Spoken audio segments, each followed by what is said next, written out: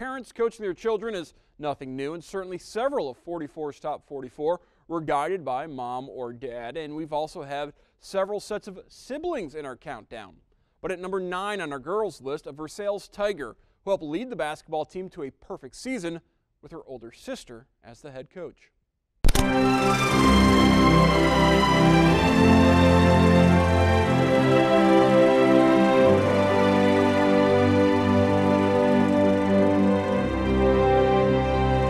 Justine Raterman, Versailles, class of 2008, volleyball and basketball.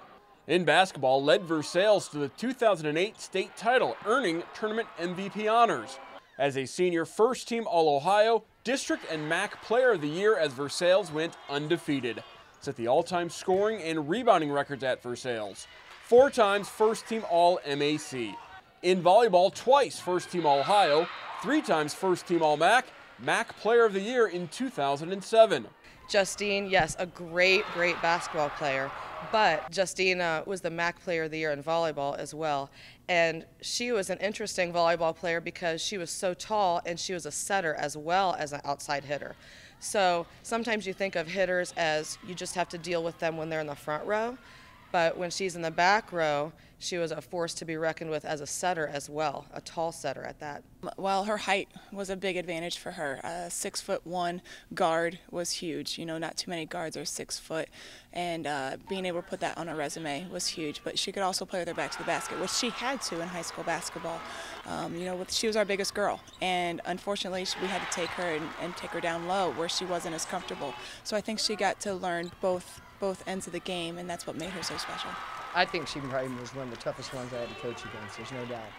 Probably because of her length. She was 6'1", 6'2", but she could handle the ball, she could shoot outside, she could post, so she was a hard matchup to go against.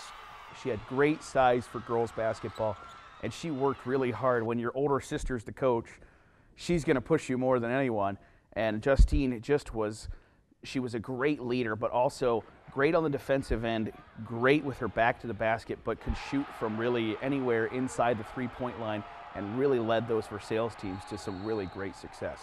Justine was just so intense, and then to have your sister coaching you, who was just as intense, was always very interesting. And talking to both sisters, I asked Jackie, you know, is it hard to coach your sister? And she said, it's hard for her because I'm extra hard on her, and I expect because I know so much. I know what she can do with her life. And Justine really accepted that well. She didn't grimace. She didn't really back down. She listened to what Jackie would say to her, and they had a really special relationship. It was really neat to see an older sister mentor a younger sister, and the younger sister perform, hit big shots. I mean, she played basketball as hard as it could be played, and then went on to Dayton and did the same thing. One of the best pure athletes I've ever seen at 6'1", just can move on the basketball court and volleyball court so fluidly and has that competitive desire to win. And she really carried her teams and led her teams in volleyball and basketball at Versailles. She might not have been the quickest player as a guard in college. She might not have been the strongest. Her physicalness was not there. But she played with the biggest muscle, and that's your heart.